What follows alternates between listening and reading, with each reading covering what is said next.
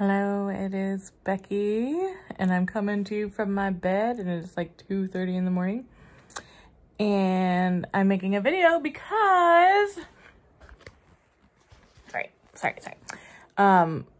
I have not been to bed yet, and that is because I may or may not have developed a stomach bug for the last like 5 hours. Yeah, about 5 hours now.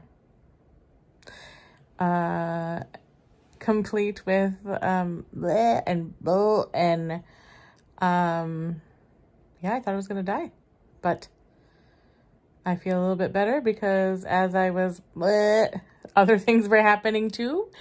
And so I got really sad because I feel really ill, right? And I was like, man, I am missing my mom. I am missing my kids. I'm missing my boyfriend. And I'm feeling really lonely. But then I got to thinking, since I had a little burst of energy after everything came out both ways. Oh, and by the way, as I was it splashed up in my face and came out my nose. So it was a good time. It was a real good time. But anyway, I got to thinking, I really need some loving, like somebody to love on me. And then I was like, well, you're all you got right now. So I decided to show myself my love languages, which are words of affirmation and acts of service. So since I had a little burst of energy, I cleaned everything up because it was kind of an ordeal. And then I remade my bed with clean sheets. I took a shower, brushed my teeth, and I just made sure to take care of myself. I'm drinking water. And sometimes we have to do that for ourselves. Sometimes we have to treat ourselves like we would treat someone else. So if someone else was sick around me, well, let's be honest, I'd be really awkward and kind of be squeamish, but I would try my best to make them comfortable, get them clean things, get them a drink. Anyway, I think that's really important for us to treat ourselves like we would treat someone else. And I think someone needs to hear that today. Another thing is, well, gossiping is not cool.